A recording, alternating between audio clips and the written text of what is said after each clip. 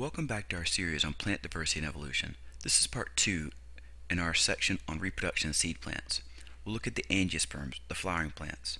In this video, we'll look at the parts of the flower, pollen development, egg development, pollination, fertilization, seed development, and finally fruit development. So let's get to it. We'll start with parts of the flower. When we look at the flower, we see down here we have the sepals. These were covering the flower when it was just a bud, protecting the growing bud. We have the petals. We'll talk about the function of petals later. We have the anther and the filament, which together make the stamen. Now this is the male structure of a flower. It's where pollen's produced. In the middle we have this vase-like structure, and at the top of which is called the stigma. The long, thin neck is called the style, and at the bottom, the swollen part, is the ovary. Together, these three parts make up the carpel, and this is the female part of the flower. Now, what I've drawn here is what's generically called the perfect flower. It has both male and female parts. Some flowers might only have the female structures, and other flowers only the male structures, but to simplify, I've just kind of done a generic flower here. We'll look at the male side first, with pollen development in the stamen. If we look inside the anther, we see diploid cells. Remember, when you're looking at a flowering plant, you're seeing the sporophyte generation or the diploid generation. These cells inside the anther are called microspore mother cells. They're not spores, they're the mother cell to spores, specifically the microspores. So to become a haploid spore, we have to undergo meiosis. And inside the anther then we build microspores. Now if we recall our alternation of generation life cycles, which is the basis of all plant life cycles, spores will become the gametophyte generation. So these spores will grow by mitosis to form pollen grains, remembering that the pollen grain is the male gametophyte in flowering plants, in seed plants. So if we blow one of these up and look closer, here's the male gametophyte or the pollen. Inside the pollen there are two distinct cells, the tube cell and the generative cell. The tube cell will make a tube through the style to the ovary to aid in fertilization. We'll look at that shortly. And the generative cell will generate the sperm cells. So this is the gametophyte. This is not the male gamete. Pollen is not tree sperm. It is the gametophyte, but it will be transferred from one plant to the other. So here's a look at the whole process of pollen development inside the anther. The microspore mother cell undergoing meiosis to make the haploid microspores, the microspores developing into the pollen grain. All that happening in the stamen. Now, let's get back to our flower. Now let's look at what's happening on the female side of things, inside the carpel. If we zoom in, if we could look inside the ovary, we would see many structures, sometimes more than one, sometimes just one. These structures are egg-producing structures. They're called ovules. So inside the ovary, there are ovules. Now, for simplicity's sake, I'm just going to draw what happens in one ovule. So in an ovule, inside the ovary, again, there's a diploid cell. This is the sporophyte generation. This is the megaspore mother cell. It's going to give rise to the megaspore. So this diploid cell undergoes meiosis, forming haploid megaspores. Now, most of the time, all the megaspores except for one disintegrate. So only one megaspore survives. So there's our one megaspore. The spore will become the gametophyte. So it'll divide, and it goes through 3 rounds of mitotic division, so 3 nuclear divisions. So our 1 nuclei becomes 2, and the 2 become 4, and the 4 become 8. And then something very interesting happens. These 8 nuclei are divided into their own cell through cytokinesis, but we only have 7 cells formed. Pause the video and think about what that means. Draw what it might look like. We have 8 nuclei, but only 7 cells. How about something like this? This is what it looks like. This is the female gametophyte. Now, when we look in here, let's see what we see. We have this cell, which I've drawn in a different color to make it easy to see, but that's the egg. One of these haploid nuclei will be the egg. We have this special cell that has two haploid nuclei in it, and it's the endosperm mother cell. It will give rise to the endosperm. It's an N plus N cell. And then these other five cells, these other five haploid cells, we call them snurgids, which is one of my favorite words. They're unimportant cells. They're going to disintegrate, these two included, but I want to draw my arrows all over the place. But the snurgids, so we have this structure inside the ovule. So here's the whole side of the female reproductive structures of egg development. So the megaspore, mother cell becomes a megaspore. One of them survives and divides to make this structure inside the ovule, prepared for the sperm. So we have pollen made in the anther, and the eggs are ready inside the ovule. So what do we need next? We need pollination. We have to get the pollen from an anther to a stigma. Well, how can that happen? Well, wind, a lot of pollen is wind-borne, and even water. Water can move pollen. But what do we think about when we think about flowers and angiosperms? The thing that's unique and different between angiosperms and gymnosperms is the use of, biotic vectors, which is a fancy way of saying pollinators, living things that move pollen from one. Now it's time to answer a question. What is the evolutionary significance of petals, nectar, the fragrance of flowers?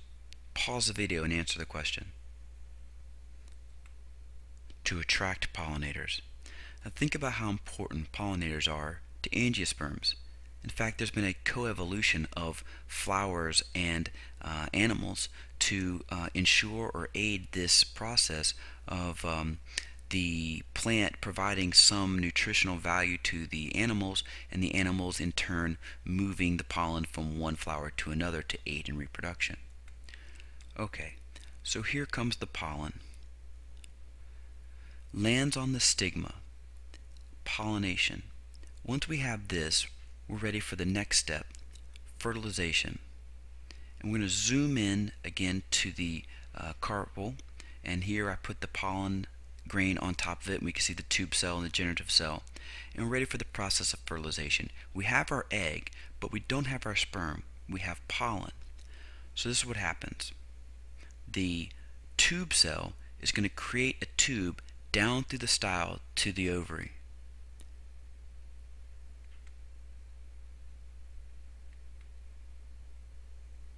Then the generative cell is going to generate two sperm that travel down the tube.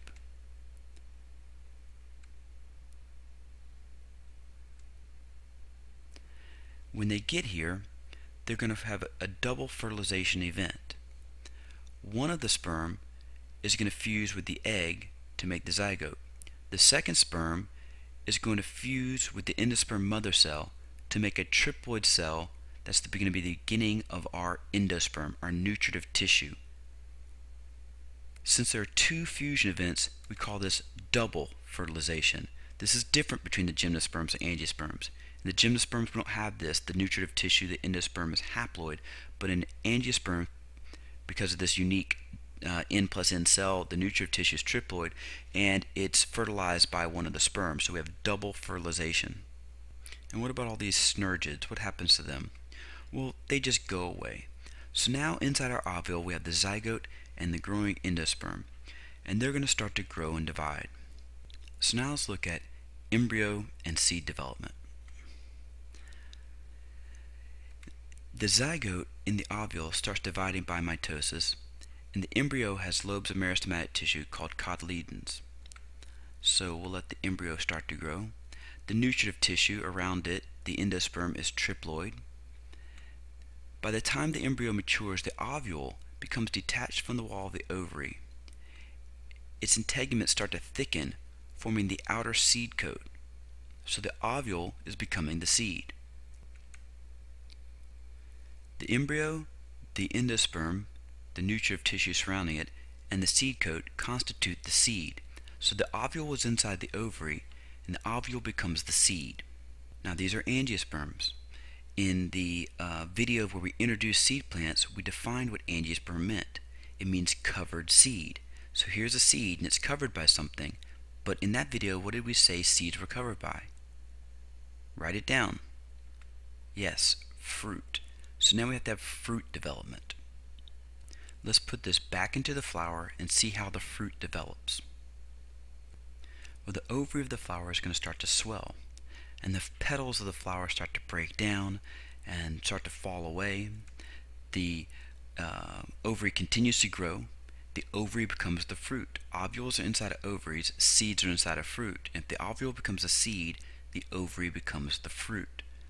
Sometimes some of the other parts of the flower are incorporated into the fruit, but there we have it.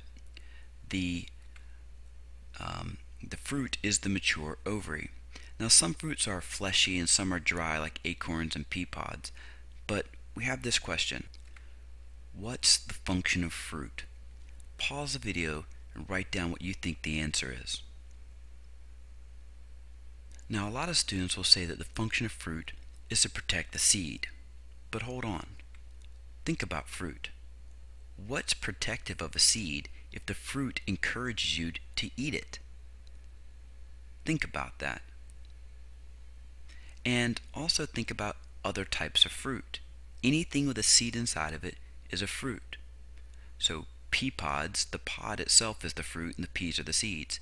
Peanuts, this is a fruit by definition, and inside are seeds. And we have seeds, like all the nuts are fruits. They're not the seed is inside there. And think about fruits like this. These little sand spurs that get on your shoelaces when you walk down by the beach, or these, which if you were an animal would catch into your fur and pull off. This is a fruit. This is a fruit. And what about this?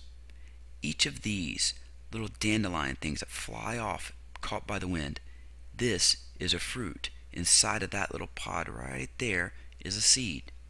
So what's the function of fruit? To aid in seed dispersal.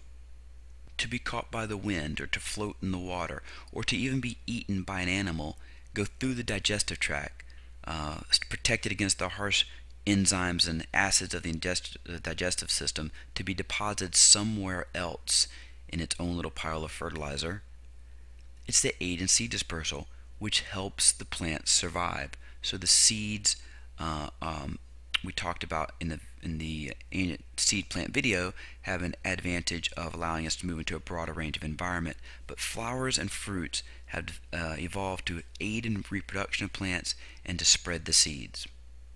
So that brings us to the end of our video on the angiosperm reproduction. If you have any questions, leave them for me in the comments section below the video, and I hope you learned something.